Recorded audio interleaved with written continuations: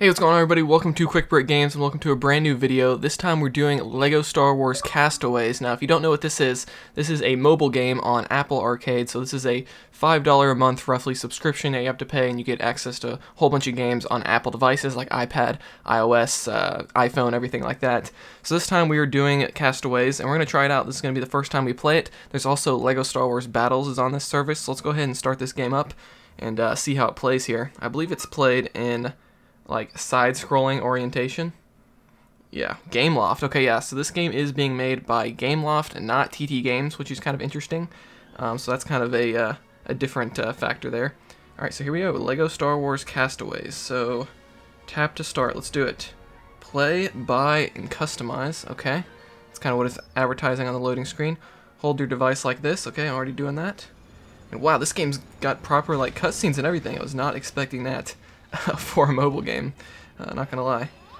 Alright, so we've got, he's flying around. I'm not sure who this character is. I believe you make your own character, so maybe that's supposed to be the character that you create. Look how even the asteroids out in space were made out of Lego brick. That's kind of funny. Okay, so we've arrived on this planet. This has got some high production value. I was not expecting like full, I guess these are like CGI cutscenes. I was not expecting that. It's probably the only one, I'm guessing. Choose your appearance. Okay, so we can actually choose what our character looks like. Let's go with a bearded guy. Let's do that, full beard. Let's make it that's skin color. Can I change the color of the beard, or does it have to be black? Let's just let's just go with that. Let's go next. And then we got the hairstyles. Okay. Okay. Wow, there's a lot of hairs. Look at that. It's like Jimmy Neutron right there. If you guys are familiar with that show. I like the spiky hair. Let's do that. Okay, here we go. This is where you change your hairstyle. Let's just do brown hair, I'm guessing.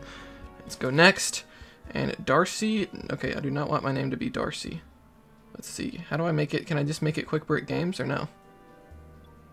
Okay, I guess you can't. Let's just make it Shaw. Why not? Are you finished? Yes. So I guess there's just a bunch of like preset character names. Alright, so here we are. We have Faye Doctut, whatever her name is. She's the Ayla Secura species. Someone in the comments can let me know what her species is called. I'm not familiar with all the Star Wars species names and everything like that. Your ship made quite the impact on the beach there. Are you okay?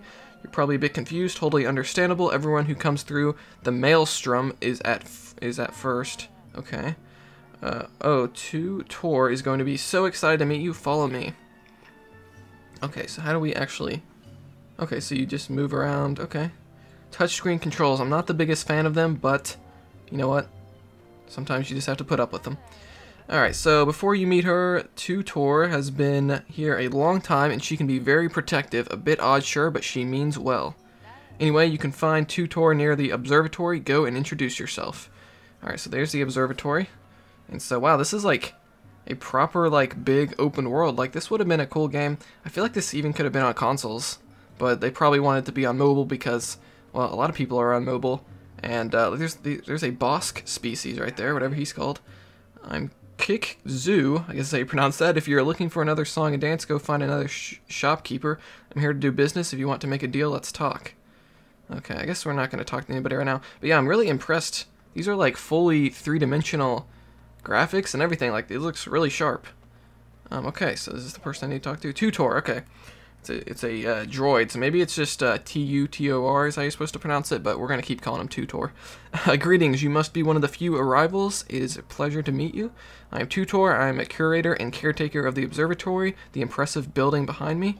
The observatory was built by an ancient society of scholars, the Sacred Order of Ramulus, and houses an archive of all collected knowledge and wisdom in all of the known galaxy. What? So we have this place that has an archive of all of the wisdom, and we've never heard of this planet in all of Star Wars. My job is to ensure that it's protected. If I fail, all galactic history will be lost. Yeah, it seems like something we should have heard about in Star Wars by now. But anyway, it can be a stressful job even for a droid, especially these days. Haha. Oh dear, the observatory data is under attack again. So who's attacking it? The Empire? A mysterious virus we call corruption threatens to destroy all of the observatory data. Oh. If the corruption spreads too far, it may destroy the observatory. Our little island would be lost. To keep history safe in these archives, to keep us safe, it falls on us to help wipe away the corruption. Here, you will need this. I call it Virus Removing Oddly Operated Machine, or VROOM for short. Take your VROOM and head to the Holo Simulator quickly. Congratulations, you have earned the VROOM reward. Okay, it literally looks like a broom. Okay. Alright, so the enemy is a virus. That's interesting. Very fitting for 2020 and 2021. Alright. Oh dear, the corruption. I wonder if this game was made before or after COVID became a thing. That would be interesting. Oh dear, the corruption has spread much further than I thought. This is not good. Enter the 10 to 4 Holo Simulation quickly. Training level, okay. Select start. Okay, so now we're getting a loading screen. Low on grenades or mines, search for yellow refill crates. Oh, look at this. We actually got, that almost looks like it's from Skywalker Saga, that middle picture there.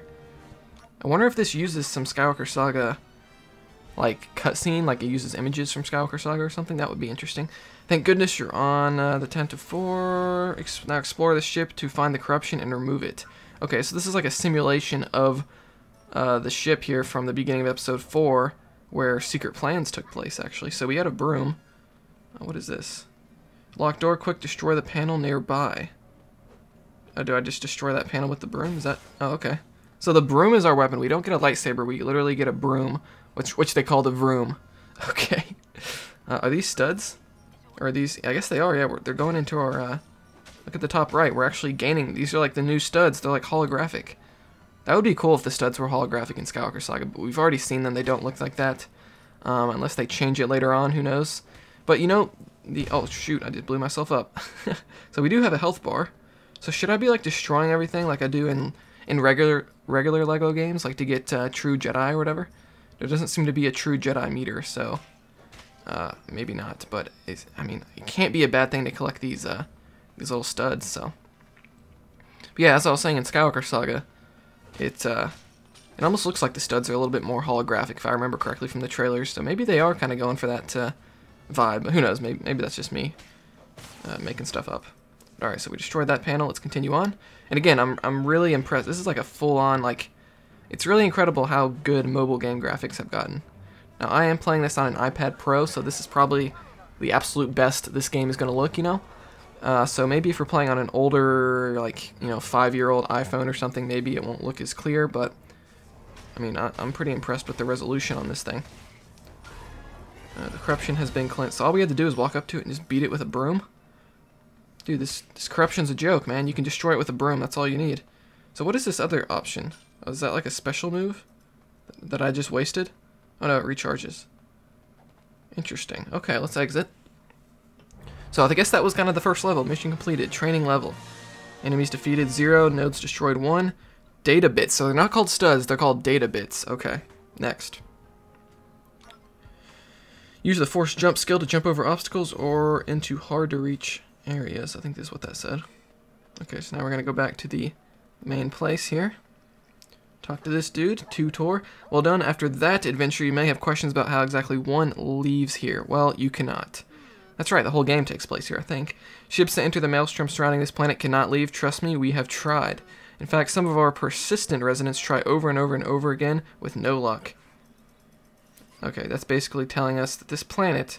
So I guess that's why no one's going after this database. Now, are these real players? Days, Ofer, Mendeley, Finlay, and all these other... I wonder if these are real players. Like, is this online? I'm not entirely sure. Let's see. So, complete the first Holo Sim, so you get, like, a reward for that. Okay. Collect your first star. What do stars do?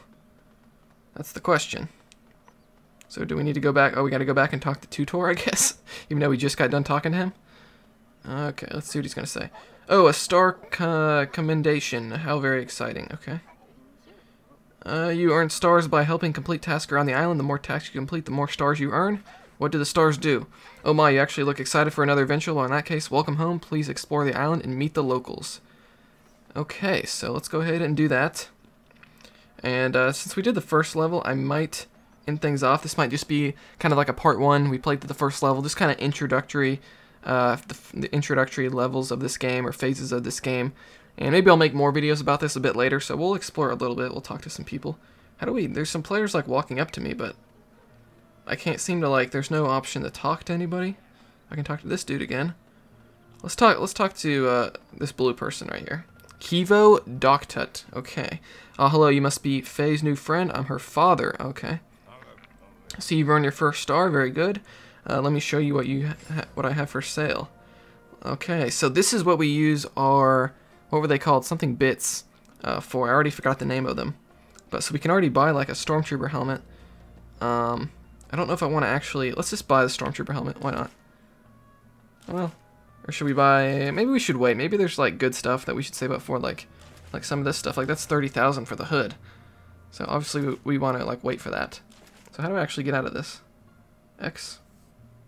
For some reason I can't, I think it's making me buy something. So let's buy this cheapest thing here. There we go. Okay, now it's letting me leave. Okay, so it actually wanted me to buy something there. That's your pick, eh? Well, you've got good taste, I'll give you that. I bet you would have said that for anybody I chose. Okay, so that was actually one of the rewards, so we get data bits, that's what they were called. So we get another star for that. And again, I'm not totally sure what the stars do. Maybe that's just how you progress the story. You have to get so many stars to continue. Who knows? But with that, I think we'll end things off here. I feel like some of this... Oh yeah, so these levels are locked. You have to have 4 stars for that one, 10 for this one. So that seems to be how you kind of like progress the story. And I think eventually you get to end up playing like co-op and stuff. Let's explore some of the menus. So we got daily, weekly, and story missions, I guess is what it is. Let me go into the options just to see what kind of options we have. We have joystick sensitivity, navigation, arrow, music, online play. So we're not really doing anything online right now, I guess. Maybe we haven't gotten far enough. Then we have this special kind of dash ability. But yeah, I think that's going to do it for this first video for LEGO Star Wars Castaways, available on Apple Arcade. So let me know what you think about this game. Did you play it yourself? Or maybe you don't want to, you know, pay the monthly subscription, or maybe you just don't have an Apple device. But I'd say if you do have an Apple device, definitely sign up for a month, you know, $5. If you don't like it, you can stop paying for it. I'm actually running on a free trial myself, but it's definitely a very interesting game. I think it could have a lot of depth to it.